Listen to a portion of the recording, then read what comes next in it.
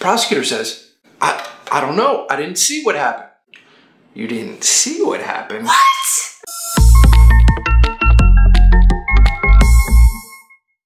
Hi guys, welcome back to our channel.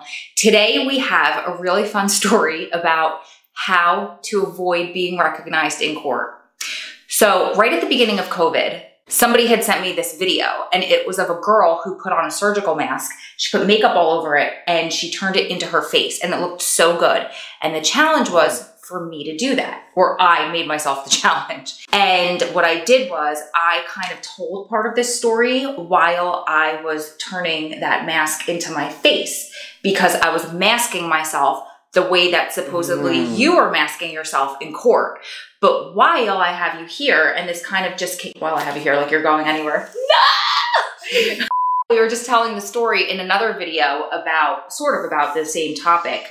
I would love for you to tell the story in more detail, but I will link that video up there because it was a really fun video to make.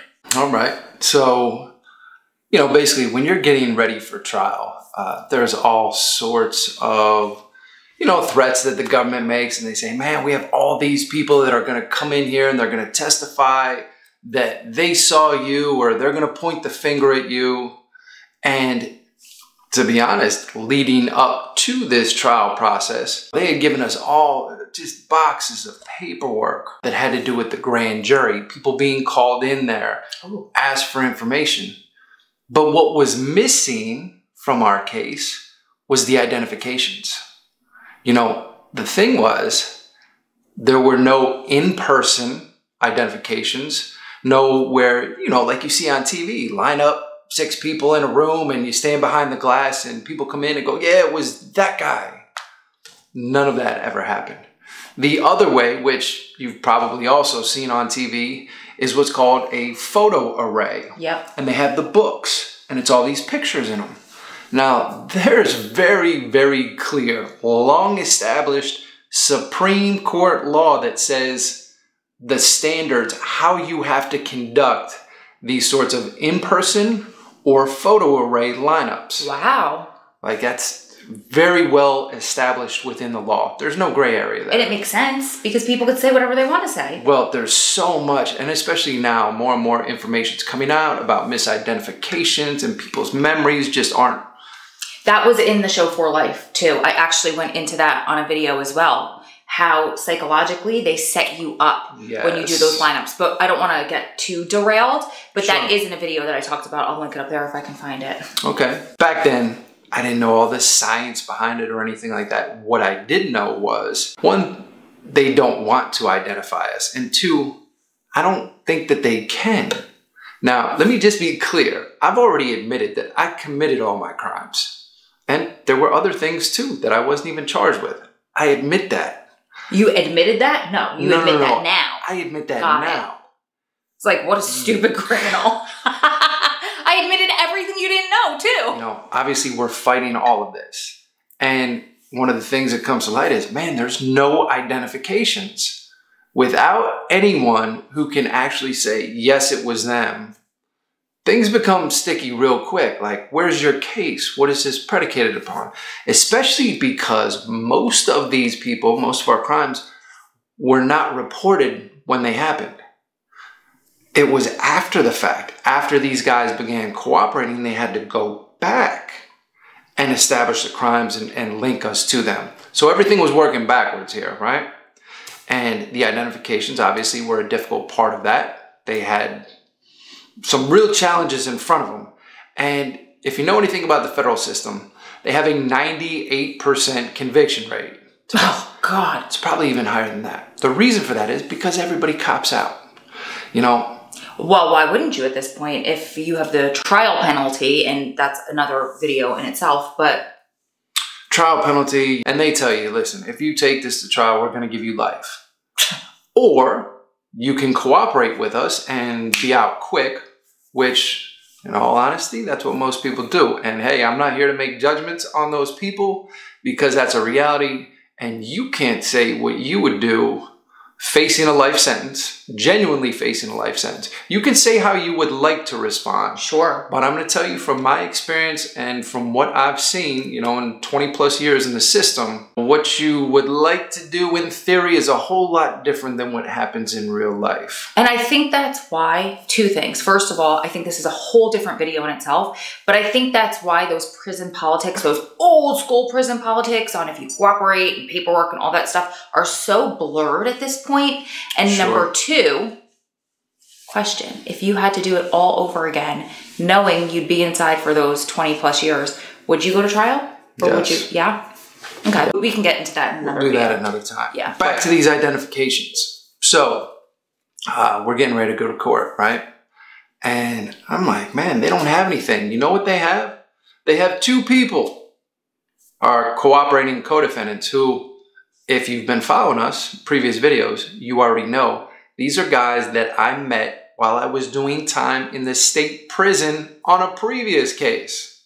That's right, I did time previously, 18 to 21, 22. And these two guys are guys that I was with in that prison who sought me out once I was on the outside. I've told tidbits of that in the past.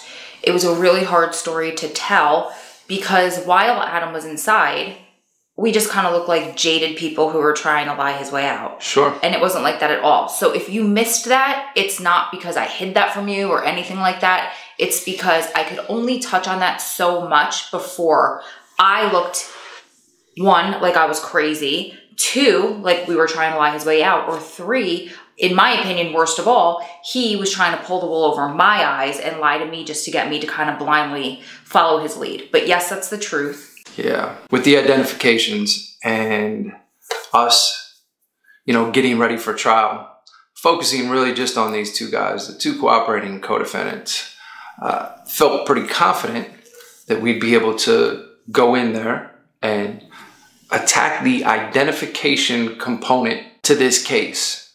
And maybe even get, you know, that aspect of it thrown out. And then the government's really, our hope was to put them in a bind and they'd have to come back and say, well, you know, here we got a great deal, just take the deal. Or even better, we'd ultimately just win that trial, right? So that's the thinking going into this. Now, I've read through all these stacks of testimony. People went in front of the grand jury. The only way that these people were able to identify any one of us was because they took a picture, and it was a Polaroid picture, and it had a number on it. It wasn't my prison number or anything. Honestly, I don't know what the number was. Significance. Just my picture, right? Each one of us as co-defendants. They put it in front of them and said, on this day at this time when this robbery occurred, wasn't this individual, Mr. Adam Clausen, the one who came in and did this, this, and this? They just took my picture. I was charged. They put my picture and said, isn't this the person who did it? Basically pointing the finger. Now, that's not legal. That's not a legal identification. If they had previously done the in-person lineups, the photo lineups, then they could come in and do this. But they didn't. None of that existed.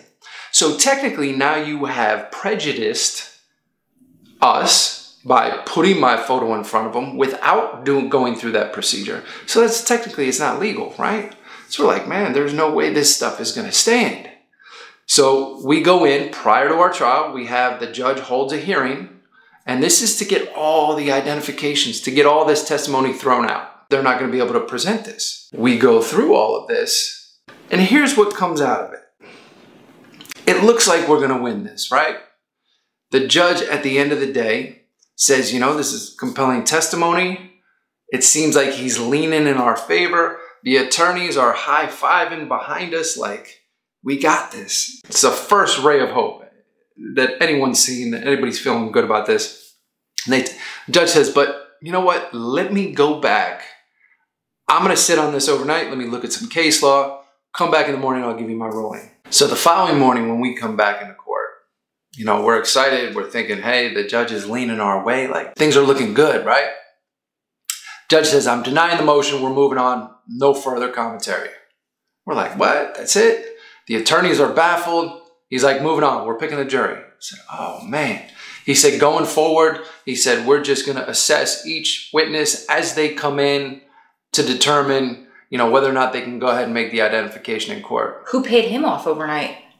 I don't know what happened, but the law is very clear. Like, what they did wasn't legal. No way that any of that should have stood. So what ultimately comes out is when we start getting these witnesses to come in, I've read the grand jury testimony. They're supposed to get up on the stand and say, he did it, right? Well, there's one person in particular, this guy he's an admitted drug addict. He's in bad shape. He's in bad shape when he comes into court, has basically admitted that he's been using, right? So immediately his credibility is in question. He happens to be connected to the guy whose story that he's coming in here to support is somebody who's known to be a supplier in the community. So strange relationship, right? Obviously there's some clear invested interest here, but this guy gets up on a stand and as he's up there, he's telling the story of supposedly the time that he spent with me face to face like this. And the prosecutor says, can you positively identify this person for us right now, right here in court today? He says, yes, absolutely. It was him right there. I turn, I look, I'm like, who's he pointing at? He's pointing at my other co-defendant, who's not even charged in this crime. You're like, yes. I'm like, what? Did you see this? And didn't his attorney like jump up? My attorney's in shock. He's like, what's going on here? Frozen. My co-defendant's attorney, whom he just pointed at, jumps up. And this guy's shooting me some bail because he's like, ladies and gentlemen of the jury, I don't know what this guy is talking about, but my client's not even charged in this crime. So I don't know why he's pointing at him. Which is ironic because wasn't he like your biggest frenemy? Yeah. So after the attorney points to the jury, explains this isn't my client, the judge looks up over it with a banister and says, Mr. Prosecutor, like, what's going on here? Now, if you read this on the transcript, and anyone who's done any legal work knows that transcripts do not accurately reflect what is happening in the courtroom. Really? Not even close. What you read, there's so much so much that's conveyed there that's just not even a part of the record. See, we're always taught like it's verbatim, it's an unbiased person just typing away. Wow, learn something new every day. Not even close. The judge looks at the prosecutor, what's happening here? The prosecutor says, I don't know, I didn't see what happened. You didn't see what happened? What? Everybody who was in the courtroom saw this guy point at my co-defendant. The irony here, go ahead. Yes. So the prosecutor approaches. He says, Your Honor, can I approach? Goes up and approaches the witness who's up on the stand and says, Mr. So-and-so, are you sure? And he's like, I don't know. I'm not really sure. Oh, so now you're not sure. He says, no. He says, well, would you like to come down and take a walk in front and get a closer look at the defendant? He says, yes, Your Honor, I'd like to do that.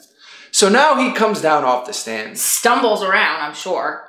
Walks past us. It's myself, my two co-defendants, and each of our attorneys. So there's 6 of us, plus a whole gang of U.S. Marshals around us, right? That's the additional security. And walks by, looks at each one of us up close, walks through and he goes, no, Your Honor. He goes, I can't make an identification right now. He goes, I'm just not sure. The guy who 2 minutes ago was absolutely positively certain and pointed to my co-defendant now doesn't know, right? Because he can't remember who he was paid off to say. So he goes back up to the stand and the prosecutor says, Your Honor, I would like to submit that Mr. Clausen has so dramatically changed his appearance that as a result, Mr. So-and-so is not able to positively identify him today, but he should, or we should be able to introduce the fact that previously in the grand jury room, he was able to positively identify Mr. Clausen from his photo. Not a photo array, not an in-person lineup, from one photo that they put in front of them. Underneath it. Ah. Let me show you the disguise that I had on that day. Take notes, please. Because these glasses, yeah, they survived all those years in prison. These are the glasses that I was wearing in court that day that so dramatically changed my appearance. And I might have had a little bit more facial hair than I have right now. But clearly you can see it's not like I grow much facial hair, so it's still very light. Little bit of facial hair. They said that had so dramatically changed my appearance. That so dramatically changed my blood pressure. Let me just hold up 1 second. I've heard this story a million times. I'm being dramatic for the camera, but it's very infuriating because, first of all, Adam admitted guilt. So it's not like we're trying to say he didn't deserve to do time or anything like that. Now I've admitted guilt, yes. However, the games that they played inside of the courtroom that day, 2 questions. What do you think it was in the courtroom that day? Do you think somebody got in the ear of the judge? Was it something with you specifically? Did they tell that guy who he was supposed to point out? What was it that made this so wrong, number one, that made this whole thing happen? And number 2, was it something with your case specifically, or is this a lot more common than we think? First and foremost, the entire justice system is skewed toward the government. You know, from the beginning stages, when they put out a press release saying we have arrested so-and-so based on these charges, like that's given as fact. I mean, from that moment on, like public perception is going to be skewed towards the government. You know, that they're, I mean, the purveyors of truth. And honestly, the way that our system is set up is that the prosecutors are supposed to be the fact finders and ultimate purveyors of truth, and the judge is supposed to be there as the referee to make sure that things go, stay within the lines. Well said. And the defense is supposed to obviously provide that defense and make sure that you're portrayed in the best light. However, it's become all about wins and losses. And it's been that way for a very, very long time. So coming into this, there's already an initial bias. Unfortunately, this is far more common than we'd care to admit. Courts are just skewed against the defendant. And prosecutors have unlimited resources, right? It's the federal government, especially when you're in federal court. State court is similarly skewed. So yeah, that's the challenge that you're facing going into this.